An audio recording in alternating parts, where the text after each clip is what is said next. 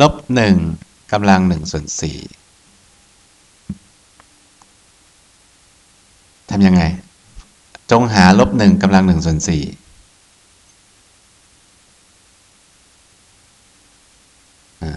คิดอย่าง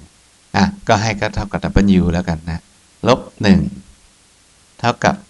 W ส่วน4ใช่ไหมฮะ W ส่วน4เท่ากับโลกำลัง4โคซ้าย4ฟรีบวก i ซ้าย4ฟรีเท่ากับลบ1คืออะไรโคซ้ายพายบวก i ซ้ายพายคูณด้วย1งั้นโลกำลัง4เท่ากับ1โลเท่ากับ1ใช่ไหมครับ4ฟรีเท่ากับพายนะครับบวก2 พาย k ใช่ไหมฮะ k มีค่าเท่ากับ0 1 2 3นะครับฟรีก็มีเท่ากับพายส่วน4บวกพายส่วน 2k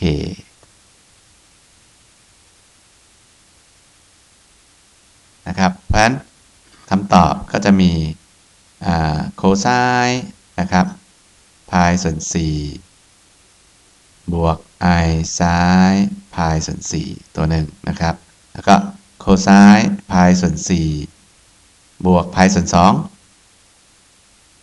บวก i ซ้ายพายส่วน4บวกพายส่วน2นะครับแล้วก็บวกไปเรื่อยๆคูณ2คูณ3เข้าไป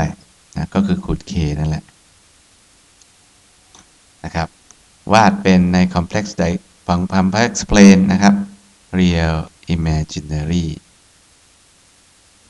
ได้เลยครับอันนี้ก็อันแรกก็45องศาอันที่2 45องศาบวก90องศาอันที่3อันที่4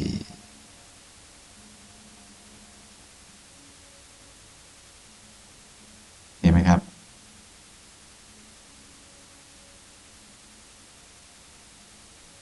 นะครับในเชิงของ complex plane มีตัวอย่างที่อย่างเมื่อกี้เราคุยกัน i กำลัง4เท่ากับอะไรใน complex plane นี่คือ i ใช่ไหมฮะ i อยู่นี่ i คือตัวเท่ากับ1นะคูณด้วยโคไซน์พายส่วน2บวก i ซ้ายพายส่วน2อันนี้1นะฮะใช่ก็คือตัวนี้ i กำลัง4ล่ะเมื่อกี้บอกแล้วมันชิปไป i กำลัง4ก็เตต้าอาร์กิวเมนต์มันบวก4ครั้ง1 2 3 4ชี้ไปตรงนี้ก็เลยเท่ากับ1ใช่ไหมฮะ i กำลัง4 i กำลัง3i กำลัง3ก็1 2 3ก็ตรงนี้ลบ i เท่ากับลบ i ที่เมื่อกี้เราคำนวณกันเนี่ยดูจากไดแกรมนี้ได้เลยลบ i กำลัง3คิดยังไงครับลบ i ชี้ไปทางไหนลบ i ชี้ไปทางนี้ใช่ไหมลบ i นี่คือลบ i ลบ i กำลัง3ก็ลบ i คูณลบ i ลบ i ก็อันนี้ชี้ไป2ตัว1 2 3ได้เท่าไหร่ฮะได้ i นะครับบางทีเนี่ยคำนวณอาจจะแบบหนึ่งแต่ใช้ complex plane ให้มีประโยชน์เนี่ยทำให้คุณคำนวณง่ายขึ้นนะพวกนี้จำไว้นะฮะมันทำให้พวกคุณคำนวณได้เร็วแล้วก็ถูกต้องด้วยไม่พลาดด้วยเพราะมันเป็นวิชวลนะครับต่อมาส่วนที่ 1.5 set of points นะฮะก็เป็นนิยามนะฮะไม่มีอะไรมาก absolute value ของ z ลบ z 0เท่ากับ rho หมายความว่าอะไรอันนี้เราก็บอกแล้วเมื่อกี้เนี่ยมันก็คือทรงกลมที่เซนเตอร์ z 0รัศมีโลนะครับแล้วถ้าผมเขียนเป็น z ลบ z 0 absolute value น้อยกว่าและเท่ากับโลคืออะไร อันนี้ก็คือทุกอย่างที่อยู่ภายใต้เซอร์เคิลนี้ใช่ไหมครับรวมเส้นนี้ด้วยนะครับเพราะมันเท่ากับด้วยเพราะรวมเส้นนี้ด้วยนะครับแต่ถ้าผมเขียนมันเป็น absolute z ลบ z 0น้อยกว่าโรอย่างเดียวมันก็คือบอกข้างในนี้นะแต่ไม่รวมเส้นนี้เพราะฉะนั้นมันจะวาดมาเป็นเส้นปะวาดใหม่นะฮะมันจะบอกวาดมาโซนกลมเป็นวาดเป็นเส้นปะนะครับตรงกลาง z 0รัศมีโรแล้วก็ทุกอย่างที่อยู่ในนั้นยกเว้นเส้นปะกับข้างนอกนั้นนะครับเพราะฉะนั้นนี่คือนิยามของเขานะครับแล้วมีนิยามบอกว่า neighborhood คือจุดใกล้ๆมันนะฮะ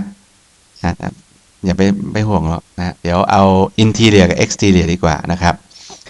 ในกรณีของตัวนี้นะครับตัวนี้คือ definition ของเส้น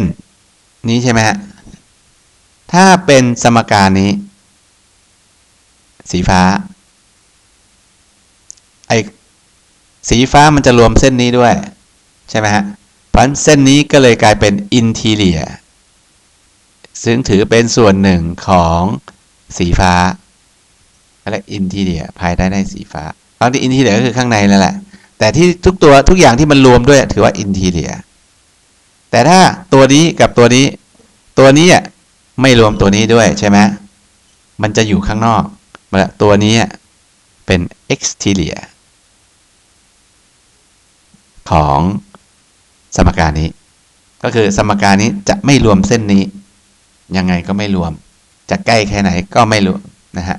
จะใกล้ส่วนที่ใกล้มันนะแต่อยู่ข้างในยังรวมอยู่นะฮะแต่พอมันถึงจุดบนเส้นนั้นแล้วไม่รวมแล้วนะครับและจุดบนเส้นนี้สมการนี้เรียกว่า boundary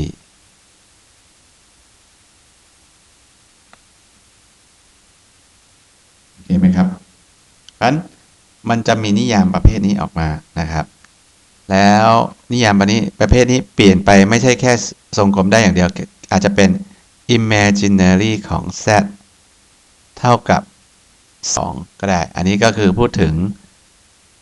เส้นนี้ใช่ไหมเส้นที่ imaginary เท่ากับ2ถูกไหมนะครับ imaginary z น้อยมากกว่า2น้อยกว่า2เลยนะน้อยกว่า2คือเส้นไหน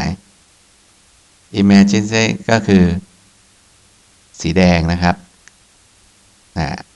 ก็คือข้างนี้แหละimaginary ของ z น้อยกว่า2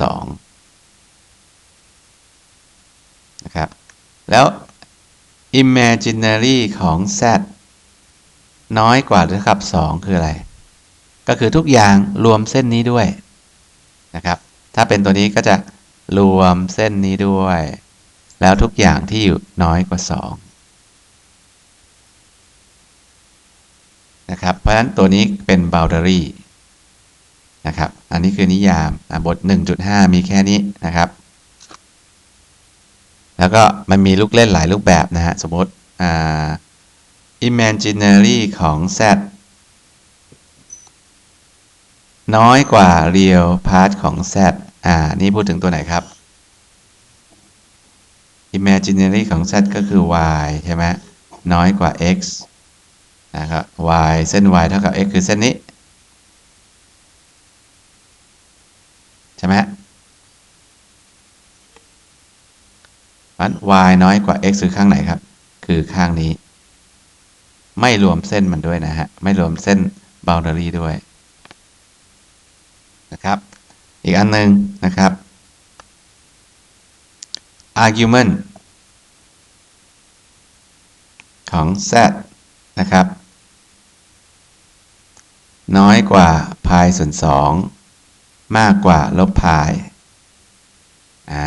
อันนี้คือเส้นไหนครับต้องเปลี่ยนเป็นสีดำแล้วนะครับ pi พายส่วน2ก็คือเส้นนี้นะฮะพายส่วน2ลบพายคือเส้นนี้งั้นนี่ทุกอย่าง3/4ของเปลนอยู่ข้างในหมดยกเว้นเส้นปากกับข้างนอกนี้นะครับเพราะฉะนั้นสมการ inequality มาได้หลายรูปแบบนะครับ